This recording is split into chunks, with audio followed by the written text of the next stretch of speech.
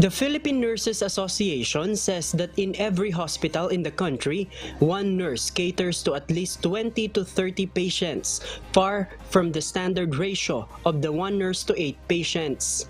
As a result, nurses in the country complain about their compensation and poor working conditions, which leads them to leave their jobs and work abroad.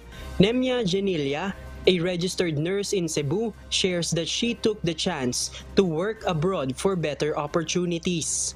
In her years of service in the Philippines, her workload was too heavy, and she couldn't afford to get health or life insurance due to the low salary. The pay here sa US is di hamak na mas malaki kesa sa Philippines.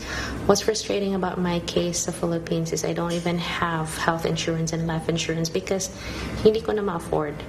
And dito po, kahit pa paano, we can allocate, some amount for those purposes. So there is a very big opportunity for me for career advancement here. Like my employer, they have sponsorships, they offer scholarships for postgraduate studies and for taking specialties. That is something that I'm really excited about. According to Melvin Miranda of the Philippine Nurses Association, the plan of the Health Department to create a Nursing Advisory Council and appoint a Chief Nursing Officer would greatly help address the issues faced by nurses in the country.